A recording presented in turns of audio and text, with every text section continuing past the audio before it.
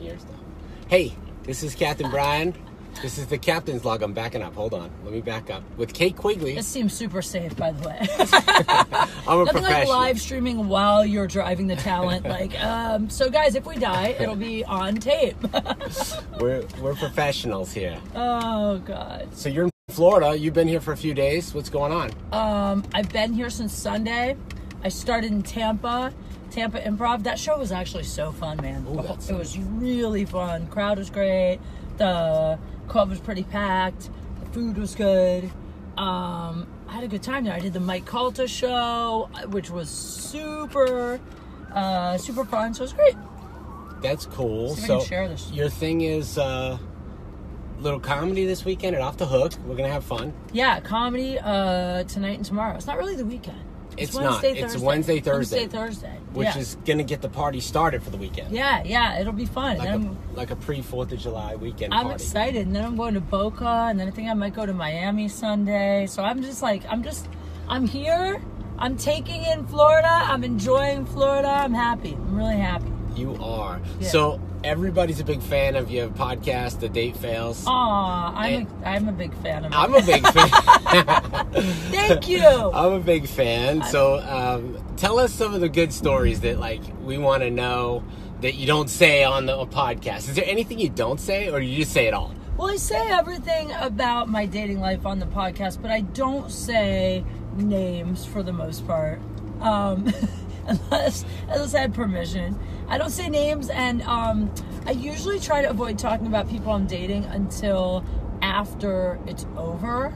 Yeah. Or if it's going really, really well. But anything in the middle, I try to wait, because I usually say stuff I regret, and then guys dump me. Does it jinx it? Yeah. Well, no guy wants. It's a lot of pressure for guys. I talk about how good the sex is, and how where they take me on dates. I tell real stories, so sometimes guys can get a little intimidated by that, and then it ruins it. So now I try to wait until after. Do you talk about the bad sex? And then I destroy them. Yeah, I do. That's what I'm saying. It's so if I ever say their name, then they're gonna be terrified. So I try to be careful. Wow. But yeah, I tell bad sex stories. I told a story about a guy I hooked up with who, I said it was like a silent film because he turned off the TV and all the music. He literally, there was sound in his apartment until we started hooking up, and then he turned off everything. Was it because he was so vocal he wanted to hear himself, or No, he was he just was silent? It was like a silent film. It was like watching one of those You were old miming Charlie it? Were you Chaplin miming movies it? where there was no sound. It was the worst sex ever. Did you tell him? No. You let it ride? I left and never came back. Oh my God. We both knew. It was one of those things where when it was over, we were both like, this was a terrible idea. Tom Green's on. Hey, Tom. What's up, buddy? Hi, Tom. I love Tom. Oh, he's the best. He's Tom probably is the right best. now in Costa Rica. No, Right? I don't know. He might be. He could be anywhere. Tom, I hope I see you at Harlan's 4th of July party. Nice. Aw. Yeah. So you told the guy after the sex how bad it was? No, I didn't tell him. I just left. We both knew. You know when it's bad. So it was really bad. And then I actually heard him. This is such an embarrassing scene. Now that I know Tom is on, I don't want to tell this story. It's too embarrassing. I mean, the long story short is, it was very silent. He didn't really know what he was doing. And then afterwards, he said that I heard him. Was he young? What do you mean I heard him? And he said you bit me. Oh. And I was like, I don't even remember biting you. And he said, yeah, you bit me, and it was a little too hard. And then he showed me where I left a little bite mark on him. And he was upset. Was it really bad, or were you come on, that was wussy? No, I was like, really? Do you have a vagina? I was actually upset because I'm like, be a man, come on. So and then I left, and then we never went out again. That was it. So was that the first night? No, that was like the 4th date or something. How many dates does it take? I'm a lady. How many dates does it take? It depends on how much I like him. I got no chance today. She only had 2 days, guys. Depends how much I like him. Sorry. I mean, I hook up. It takes me way longer now than it used to because I've learned over time not to do it too soon. Yeah. Yeah. So what's the takes, move? now it What's takes the perfect 180 date? What's days. the perfect date? The perfect date? Yeah. Staying home, not going out with the guy. No. The perfect date is no date, and it's me alone in my apartment watching porn. Yeah. No, I'm just kidding. The perfect date is, I don't know, I'm really a beach person, so even when I'm home in LA, I really like to go, I like activities. I like go to the beach, take a walk, maybe go like Santa Monica Pier. I really like theme parks. I like adrenaline. I think when you have like a moment of adrenaline with someone, that kind of makes everything more fun. So I really like, Six Flags, but I'm not talking first date. This would be like maybe date 3 when you've already had like a drink. First date, happy hour. That's it. 1 drink, 1 hour. That's all I need. Lunch too? Lunch? I'm not a big fan of food I know, my friends are all like, Kate, you should make guys buy you food on dates because it sets some kind of tone, but I don't like that because I don't want to be stuck with you if I don't like you. So you go happy hour, and if the one drink, if it just sucks, you're like, hey, thank you so much. 1 drink, all it takes for me is like 20 minutes. If you have chemistry in 20 minutes. Look, Mike Colta's on. Hey, Mike, what's up, buddy? I was just talking about you on the radio. We were just I don't know where I was, but we were talking about how fun you are. So, yay. Nice to see you, Mike. But yeah, happy hour. That's it for me. And then, but if it's good, do you get a second drink? Nope. You still bounce. Yeah, because I leave them wanting more. You know what I mean? Oh, that's a good move. That's a power move. I see. And also, I'm busy. I don't schedule anybody for more than an hour. You get 1 hour. So do you do hour intervals with like a 10-minute break, or do you just go one? I won't lie. I have done nights where I'll set up a date before a show and a date after a show. I never take guys to my shows ever. I do it sometimes. Yeah. I also will plan, and guys do the same thing, but I'll have like a date, and then I'll plan like an old ex for a hookup after the date. Like if I'm getting to the point where I know I'm gonna be tempted to sleep with the guy and it's too soon, then I plan post-date sex. This is horrible. That's a good move. That's a good move. Take notes, guys. Take notes. But if guys discover you're doing that, they hate you forever. Because the guy's like, I bought you dinner and you went and hooked up with that guy. But, that's just if I like you. So take it as a compliment. Oh, my goodness. God, so, guys, if you're not following Kate, by the way, one of my favorite people to follow on social media, so sweet. Kate Quigley. You're going to love her Instagram, on Twitter.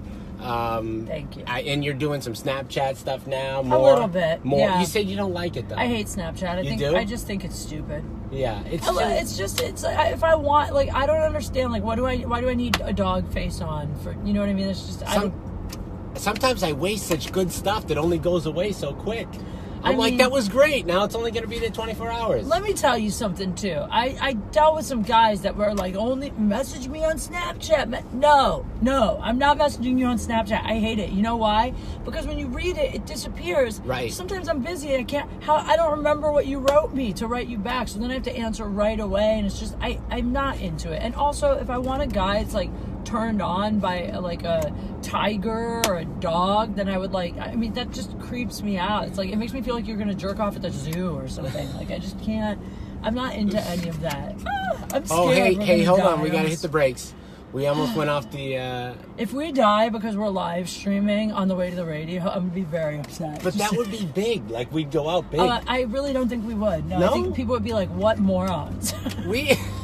Well, they tune in. They always watch us. I would rather not die that way. So it usually There's goes 3 well. people watching. There is only 3 right now. People. Maybe because it's 8 o'clock in the morning. I don't know. Is it because it's 8 o'clock in the morning? I have no idea. I don't know. A couple, we had it's probably 48,000 yet. We had 48,000 views on my last one. So wow. It better start getting, some people are watching something. Who did you have on that you had 48,000 views? We had Catfish, Cooley, and then you know Catfish? No. You got to know this dude. You're gonna love him. Oh yeah? Yeah. I don't even know how to share it. So you'll see it that it's live right now on my stream. All right. And then you could just share. I just shared it to your page. I just shared it. So now my family can see. So now I definitely have to keep this rated PG. Well, see, the thing I try to keep my Facebook liver, guys. If you want, I mean cleaner. If you want like the real,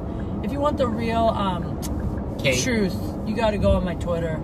More than the Instagram, or it's the same? Instagram and Twitter, yeah. I keep my Facebook just slightly more PG-13 because I do too.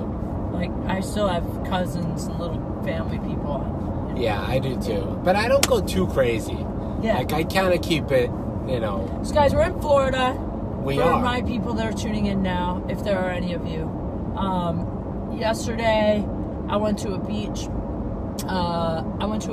Where the sand, actually, this sand at this beach, Siesta.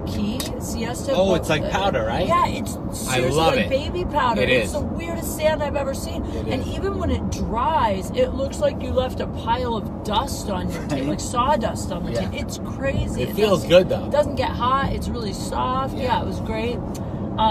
Let's see, what else do I know about Florida? One time when I was here, I went to an alligator farm. Did you get to hold the little baby one? And they go like, I pet it. I didn't hold it. Oh, you chickened out. I don't hold animals that can, like, take a limb off. Usually I try to avoid that. So, no, I didn't. I didn't hold it. Hey, Koba. Koba works for us. You'll see him at the club. Hey, Kobo, what's up? So how many bikinis do you travel with? That's very important. I had A lot. Someone asked me to ask you that. I forget who DM'd me. So many bikinis.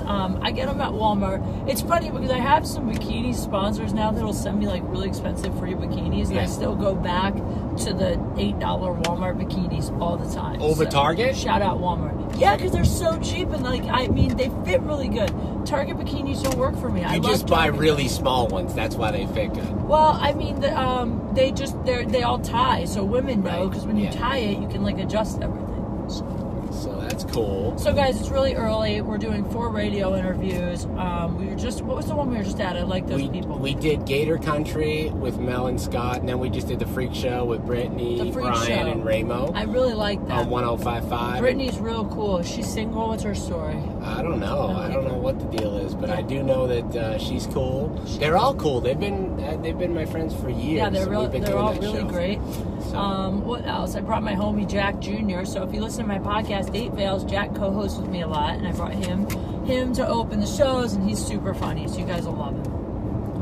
Well, we're traveling down 75 right now. Traffic is very little, which is cool. It's nice. So we're going over to 103.9. We're going to be on with Big Mom and the Wild Bunch. That's another fun show. And then we see Jeff Zito on 96 K-Rock.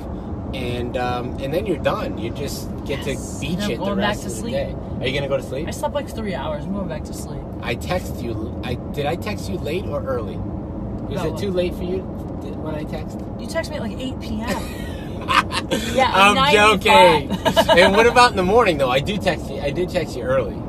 I woke up 10 minutes before you got there. Well, look at this. 10 minutes. Imagine how she's going to look tonight for the show. This is like 10 minutes waking up. It'll be just like this minus the hat. Well, thank you. I showered before bed so I'd be prepared. But, I find the older I get, the less I care how I look. It's weird how that's happened, but it's the truth. When you go on dates, how do you prepare? What's the prep? What is a date, really? I don't feel like I ever... Truthfully, this is...